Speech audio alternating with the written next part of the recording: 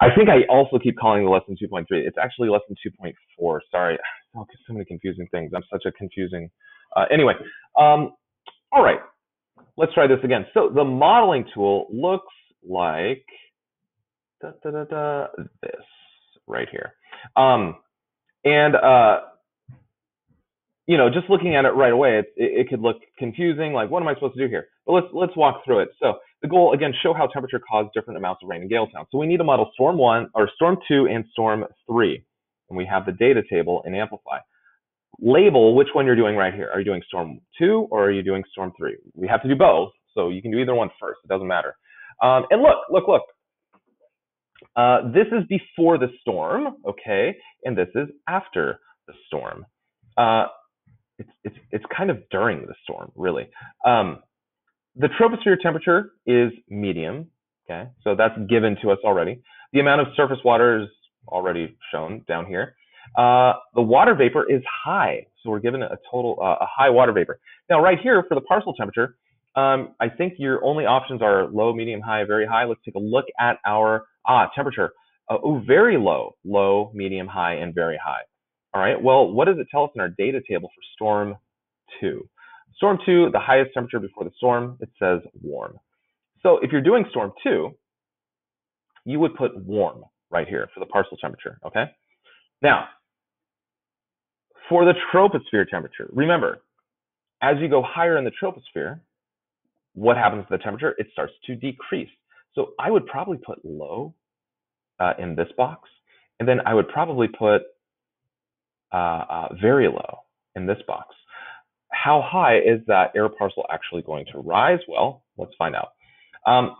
So the parcel temperature right here, whatever you put over here, and I think it said what, warm, start off with warm here, and then as that air parcel rises in the atmosphere, it is also decreasing in temperature, right? And liquid water will be increasing because the cooler that air parcel gets, the more condensation that's happening. So the water vapor content, it's changing from water vapor to liquid water, okay? So again, as it increases, more of that water vapor becomes liquid water. All right, I think that's really all of the things that we need to put on our modeling tool. Let's take a look at our key. Oh, energy transfer. Sorry, energy transfer. Let's look at the directions. Show the temperature. We did that. Show the amount and direction of energy transfer. So yes, please show me energy transfer. Show the parcel temperature after the parcel has stopped rising. Show the amount of liquid water after the air parcel has stopped rising, and show the amount of condensation rain after the air parcel has stopped rising. Okay. So for storm 2, for storm 2. You're going to have a lot of rain, right? And then for storm 3, when you model storm 3, you're going to show how there's a lot more rain for storm 3, okay? So go ahead and work on your modeling tool, add all those things, and then come on back to me. All right, so the next thing that we're doing, click on button number 2 down here. Button number 2, there's just a couple questions over here. It says, examine your models for storm 2 and 3 and compare how much the air parcel changed temperature. Answer the questions below. Which storm had the greater change in temperature? So from the starting temperature to the final temperature, which one changed the most? Storm 2 or storm 3? And then what explains the greater temperature change? Is there more surface water? Well, probably not. Surrounding air temperature at the surface was different. Surrounding air temperature at the surface seemed to be the same for each one. The air parcel lost more energy. I'm not going to give you the answer, but that one sounds pretty good. The air parcel lost more energy. Go answer these, and then let's talk about the homework really quick. So the homework, you're doing a little bit of writing. It says, use the information you've learned in this chapter, along with the new data you received from Dr. Emerson, as evidence to explain to the people of Galetown how warmer temperatures are affecting the amount of rain Galetown is experiencing.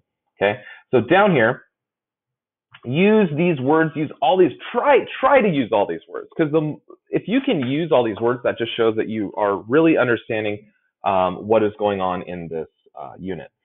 So again, use the data you were given today about Galetown storms, especially about storms 2 and 3, and information you have learned in this chapter to write a short argument supporting the claim, warmer weather caused Galetown to have more severe storms. You may use the words from the word bank above to help you with your argument. Okay, so let's talk about that really quick. Warmer weather caused Galetown to have more severe storms. Did it?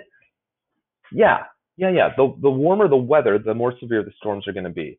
And why is that again? Okay, so that air parcel, it heats up a lot. That air parcel has a lot more energy.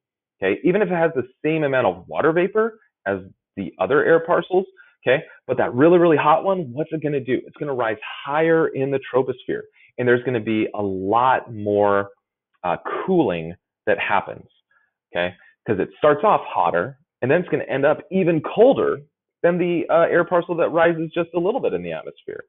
So there's a much, much, much bigger amount of energy transfer, a much, much bigger temperature change.